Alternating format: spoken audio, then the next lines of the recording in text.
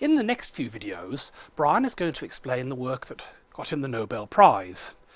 But before we get onto that, I'd like to explain some of the clues that were around even before 1995 that suggested that something was not quite right with this picture. I'll focus on some of my own work, but there were a number of other people who also had clues that suggested something was a bit wrong with this picture. So, back in 1995, this was the big debate. We knew that space was expanding at the moment, and the question was it following the green line, slowing down quite a lot so it would come back for a big crunch, or was it following a blue line so it would keep expanding forever but always slowing down? Everybody assumed it had to slow down because, after all, gravity only attracts things and we knew of no other force. We can't, of course, cannot see the future, so what astronomers were looking at was the past. So that's today, and the big debate was which of these lines gave us an accurate picture of the scale factor of the universe versus time. Now, my involvement in this started at a coffee shop in Berkeley, California, when I was sitting with a guy called Bruce Woodgate, and we decided to come to this telescope. This is the Blanco telescope at Cerro Tololo in Chile, and use a new technique and a new instrument to try and look for galaxies further away than anyone had ever seen before. And we succeeded, and we found, actually it turned out to be two colliding galaxies, these two little red dots down here. They're called Blob 1, and they were, at the time, one of the most distant pairs of galaxies ever discovered, at a whopping 10.8 billion light years, a redshift of 2.38, staggeringly distant. But the puzzle was, as you can see, this is a Hubble Space Telescope image, these two galaxies are actually quite red in colour.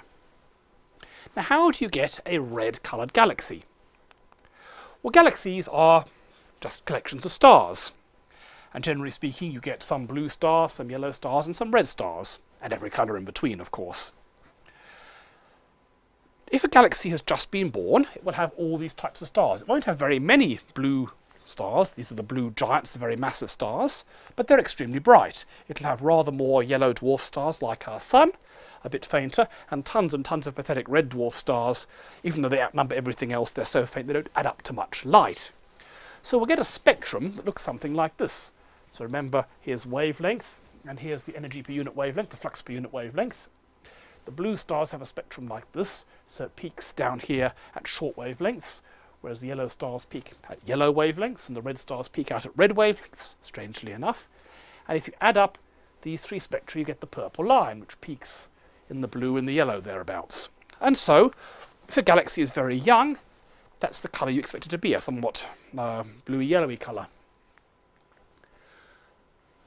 Galaxies which could keep on forming stars, like our own Milky Way, will maintain this colour because they're always forming new blue stars. But some galaxies, elliptical galaxies, they seem to form all their stars in one burst right at the beginning. So you form a huge number of stars very early on, and then no more stars are formed. In this case, the blue stars, the massive ones, don't last very long. They burn furiously, but they die young. So after a few 100 million years or so, they've gone. No new ones are taking their place because no new stars are forming. So now we only have the yellow and the red stars. So we've got the yellow star spectrum and the red star spectrum. Add them together, you get this new purple line, which is looking much more yellowy red. And if this galaxy keeps going for even longer, eventually the yellow stars will disappear. A star like our Sun lasts about 10 billion years. After 10 billion years, it's gone, and all we're left with is the red dwarf stars. At this point, the galaxy will look extremely red. It'll have a red dwarf colour. So this is why galaxies can become red. What did our data show? Well, here are the data points. Here is the young galaxy spectrum, the middle-aged galaxy spectrum, and an old one. And you can see that this galaxy appeared to be middle-aged. Those data points fit the model there most precisely. So this is puzzling. We're looking back 10.8 billion light years, so we're looking at the galaxy not as it is now, but as it was 10.8 billion years ago. And it's already middle-aged. So, why is that a puzzle? Why couldn't a galaxy be middle-aged that far back? Well, let's look at these models. We're looking at the scale factor of the universe against time. Here is present day, A of t equals 1.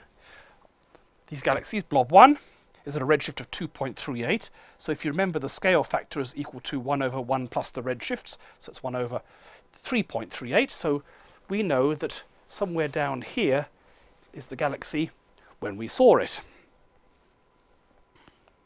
So let's say the blue line was correct. The universe is going to expand, it's slowing down, but will always keep going. In that case, we see the galaxy at this time here. However, we know from looking at the red colours that it must be old enough to have got rid of the blue giant stars. This actually gave an age of about 700 million years, which means that if we see the galaxy here, it must have formed here, that being 700 million years.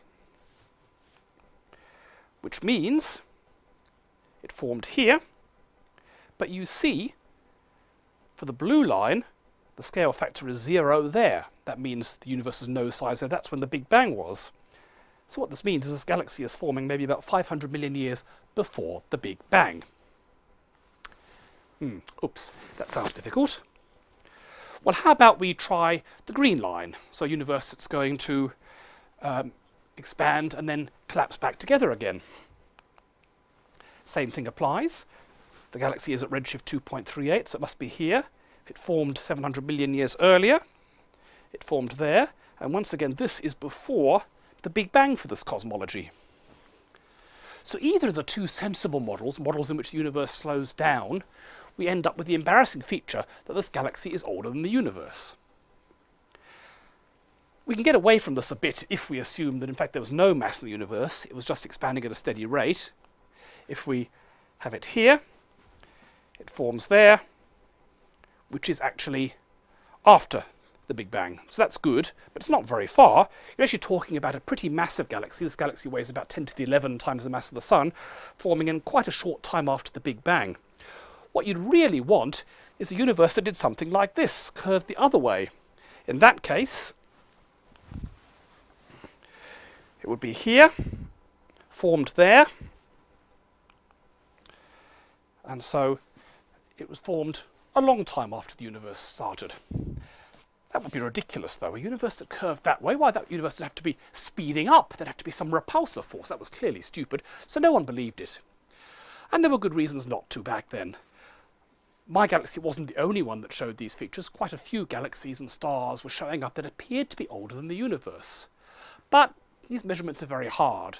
For example, the red colours of this galaxy, maybe it's caused by interstellar dust rather than by an old stellar population. And it's really hard to measure. Very often we would observe for many, many hours and only collect like 5 or 10 photons from this thing. This thing is very, very faint, as you'd imagine, being at the far end of the universe. So people weren't quite sure of it. But nonetheless, people keep finding these things that appeared to be older than the universe, which was worrying. Thankfully, Brian came along to tell us a proper explanation for this.